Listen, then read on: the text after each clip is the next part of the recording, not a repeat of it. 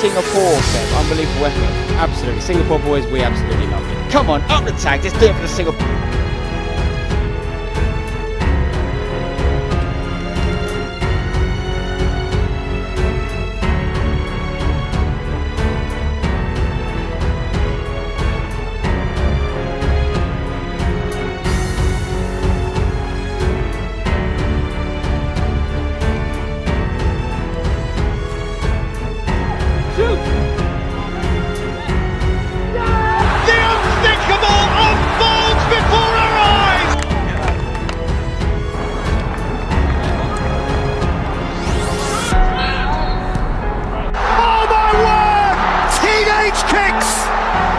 Ultimate teenage kick!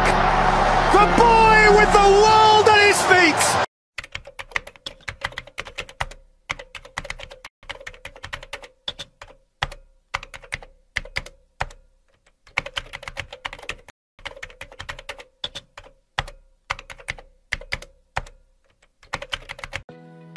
So our Tampines Hub is obviously a very unique stadium. Obviously they got the shopping mall, and then they got the football stadium within the shopping mall. It has a capacity of 5,000 people.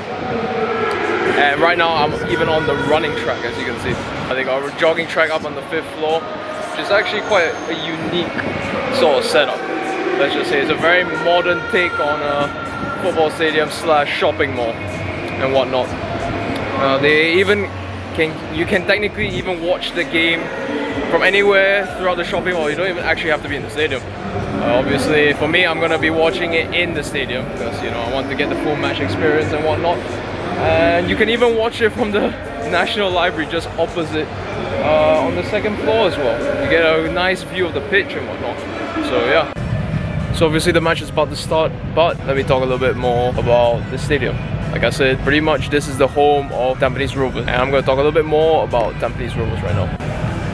Tampines Rovers, aka the Stags, was founded in 1945, so that's about over 75 years ago.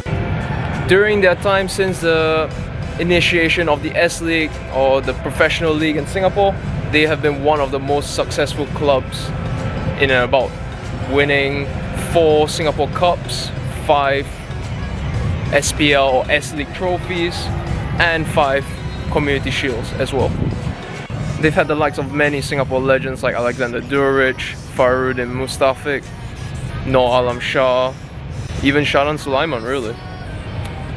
And so Tampines Rovers has been the first SPL team that I started watching when I moved back to Singapore back in 2019. Under the management of their current head coach Gavin Lee, who is the SPL's youngest ever head coach, who started the job back in 2018 as an assistant coach and then moved up to become the head coach in 2019. They play a very attractive brand of attacking football with a lot of emphasis on movement of the ball and possession-based style and whatnot. You know, having a lot of similar football principles to the likes of Johan Cruyff and, in the modern era, Pep Guardiola. Under his tutelage, he's definitely brought a lot more success to the club ever since they last won the league title back in 2013. In his first year as head coach, they ended up winning the Singapore Cup and also finishing 2nd in the league in that year. So it's been quite a relatively successful stint so far, while also winning the Community Shield in 2020. This season in particular, they've had probably I would say a very close title charge up until the end against Albirex Niigata. I think watching this brand of football and the type of way that they play, I feel like as a player is definitely something that has definitely piqued my interest. I feel like the way that I play, not definitely fitting that style of system, would be very suitable for me. And of course today is the top of the table clash between Tampines Rovers and Lion City Sailors. So let me talk a little bit more about it. Lion City Sailors, aka the Sailors, was previously known as Home United back between 1997 to 2019. On 14th of February 2020, billionaire Forrest Lee purchased a 100% stake in the club, privatizing it for the first time in the club's history. Obviously, with the influx in cash and investments, they were able to make a multi-million state-of-the-art facility in Mata. It only opened up, I would say, maybe a start of the year and whatnot, a few months ago. while also being able to attract a lot more bigger talents. Signing many big foreign players, with the likes of Diego Lopez being the standout. He signed from a Portuguese first division side, Rio Ave Football Club, for 1.8 million. Joe Henrique, Bailey Wright, the recent one from Sunderland, and even a player with Champions League experience, Balestier. Obviously, on top of that, they have plenty of national team level sort of players, the likes of Haris Harun, Lionel Tan, and in particular Shawal Anuar, the one that intrigues me the most. So the name Shawal Anuar may sound a little bit familiar to a few of you. Obviously, if you watch local football, you have heard of him, but in the recent pre-season friendly that Tottenham Hotspur played against Lion City Sailors, he scored a goal. Forward, Balestier, 2 up in support. Maxime Balestier looks for Shawal Anuar. Well. Shawal Anuar, he's looking. Considered as one of the best attackers in the league currently.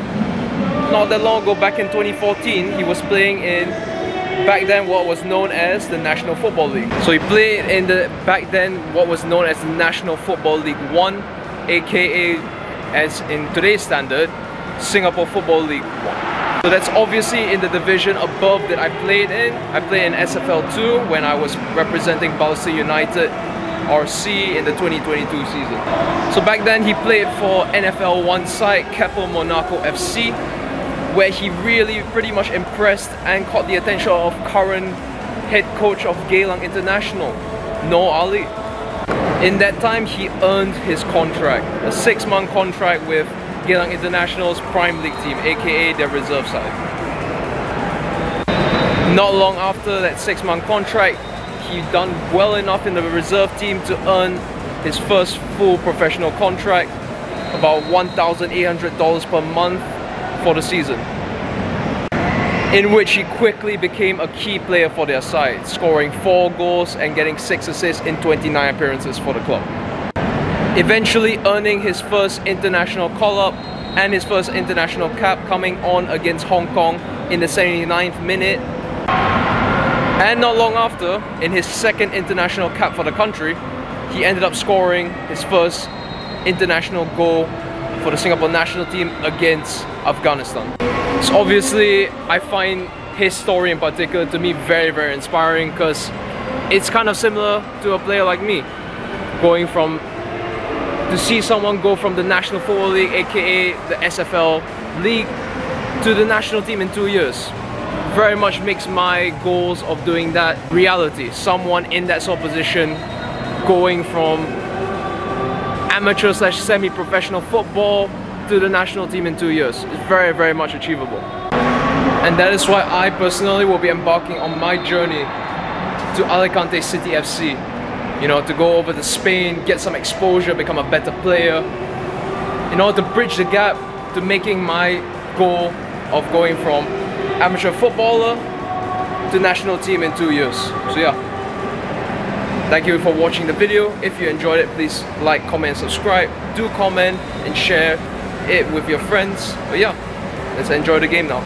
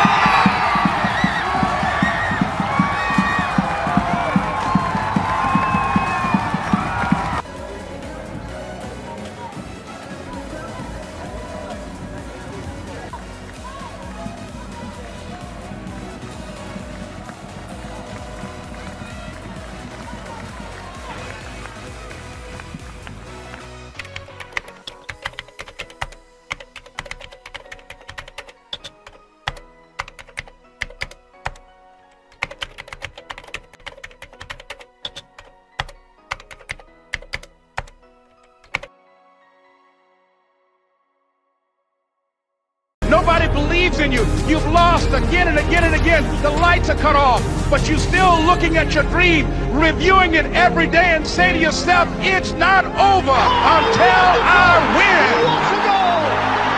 And what a time! In what a place! What a player!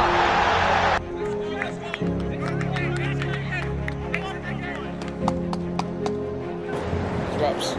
Done. Happy with that. Take that.